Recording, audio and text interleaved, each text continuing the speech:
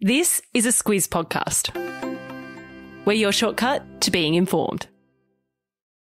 Squiz Kids! It's your daily news fix. Fun, free, fresh.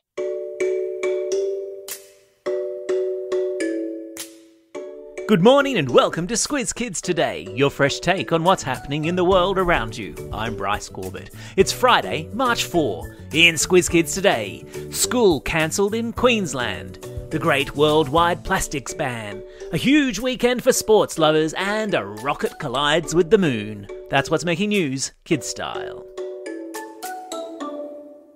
The lowdown. School kids were sent home yesterday, and classes have been cancelled today all over Brisbane and southeast Queensland as the wild weather that caused widespread flooding earlier this week returned and sent locals scrambling.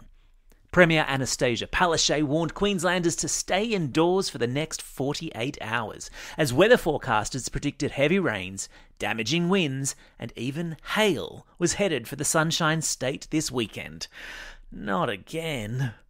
Northern New South Wales was also said to be in the firing line as residents there continued the clean-up from the dreaded rain bomb earlier this week. Sydney-siders were meanwhile taking a short break from the weather onslaught yesterday. While the flooding to the city's west was widespread, the pesky rain bomb largely avoided the most populated parts of the city. However, the forecast was for more storm activity over the weekend. All right, hands up who upset the weather gods. Because, seriously, it's time to say sorry. And it's a big welcome back to our friends in WA. After borders there reopened yesterday, following 697 days of being closed to the rest of Australia and the rest of the world. Perth Airport has been the scene of emotional family reunions, and the roads from South Australia and Northern Territory into WA have had queues of cars and trucks all day. It's nice to have you back, WA, and what with all that warm weather you're having over there, it's very tempting to leave this soggy side of Australia and just come over there and dry out.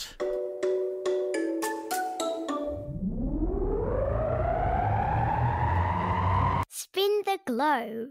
Each day we give the world globe a spin and find a news story from wherever it stops. And today we've landed in Nairobi, in the African country of Kenya, where all the countries of the world have met and agreed to the world's first global plastic pollution treaty. What's a plastic pollution treaty? It's basically an agreement among all the countries of the world to slow down the production of plastics, which is a super good thing because the amount of plastic rubbish in the world is out of control, putting at risk lots of animals that live in the sea and hurting sensitive ecosystems like coral reefs. The treaty will impact oil and chemical companies that make plastics and also put pressure on companies that sell their products in single-use plastics. Can I get a hallelujah? Sport time. Pass me the popcorn and fluff up the cushions on the couch. It's going to be a massive weekend of sport, and probably just as well with all the rain that's coming. Today, the Aussie men's cricket team is beginning an historic tour of Pakistan. It's the first time we've played there for 24 years. The first test gets underway in Islamabad, which is where Aussie batsman Usman Khawaja was born. He's thrilled to have been selected after the incredible 2 centuries he scored in one test against England during the Ashes. Can't get enough of cricket? Well, the Women's World Cup also starts today with the Aussies hot favourites to win the 8-team tournament in New Zealand. The Aussies' first opponents, will be England in a one-day international match to be played tomorrow. And if snow and ice are more your thing, then settle in for 9 days of incredible action at the Beijing Winter Paralympics, starting today. The Australian team has 9 athletes competing, including hot snowboard medal prospect Ben Tudhope.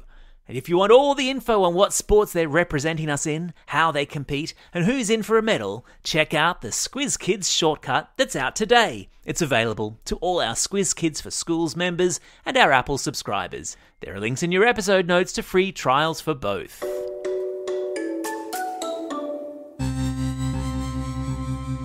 Spaced out.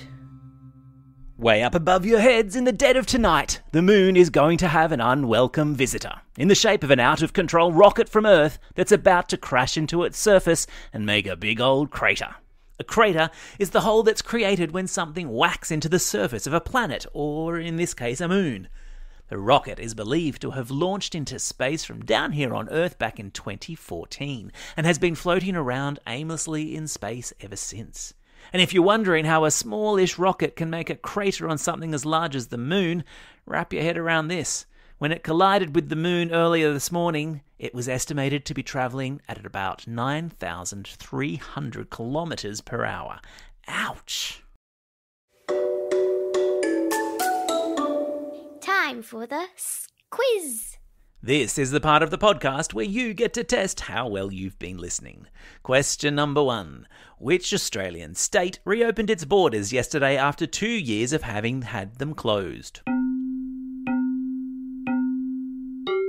That's right, it was WA, or Western Australia. Question number 2. What collided with the moon overnight and is expected to have created a crater? That's right, it was a rocket. Question number 3. What great big snow-covered sporting event kicks off tonight in China? That's right, it's the Winter Paralympics.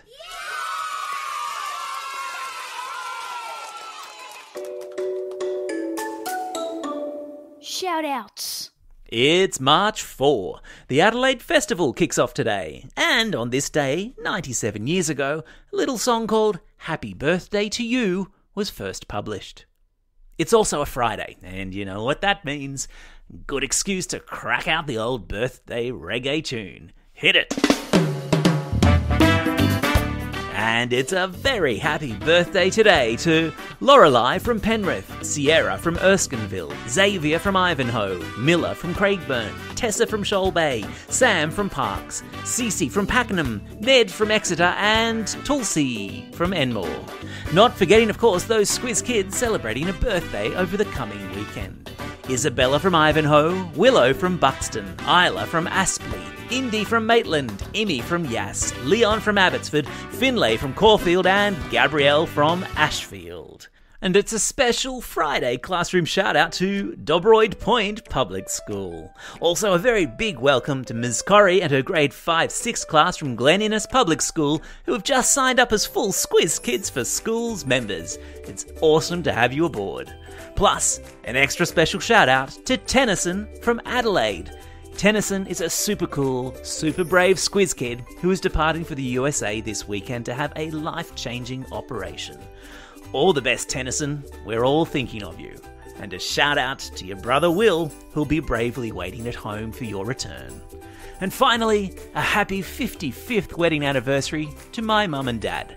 55 years and still going strong. Now, that's something to celebrate. Don't forget, if you've got a birthday coming up and you'll want a shout-out, or if you want a classroom shout-out, drop us a line at squizkids@thesquiz.com.au.